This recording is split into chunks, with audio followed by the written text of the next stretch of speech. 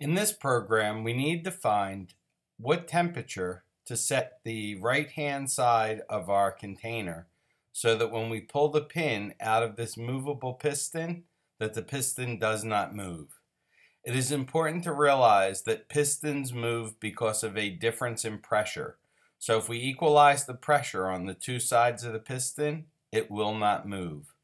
All the information you need about your chambers are given to you down here in important data and on the ruler. So we can see that the one chamber is a little more than 2.5 meters and the other chamber is about 1.35 meters. Realize that the depth and height of the container are both 1. So when we get the volume, length times width times height, it will simply be equal to the length of the container. Okay, so what we do, we draw out our system.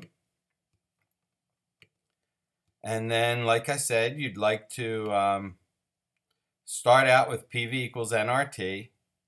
Plug in the volume of the left-hand side, the number of moles on the left-hand side, and the temperature on the left-hand side.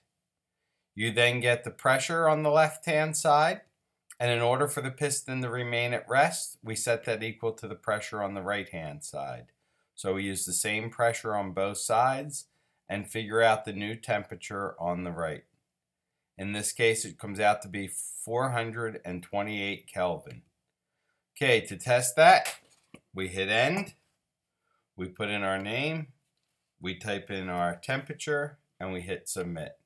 If all goes well, we pull out the pin and the wall will not move.